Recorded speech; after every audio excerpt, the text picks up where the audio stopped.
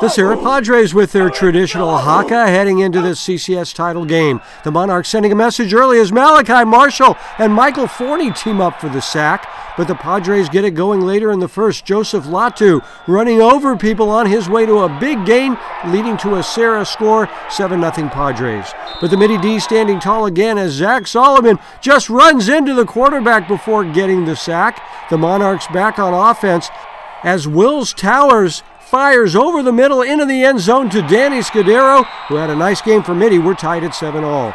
Mitty looking for more, but this time the Serra D comes up big as JABARI MANN gets the sack and then toss it back to Danny New. And Danny takes us on a thrill ride as he's breaking tackles, breaking into the open and then speeding 62 yards for the touchdown. A huge play there for the Padres, and it's a 13-7 Serra lead. The Padres on the doorstep once again, and again it's Latu, this time waltzing in, and Serra leads it 20-7 still in the third. The Monarchs fighting back, Towers tossing over the middle to Marley Alapati, and the junior is loose.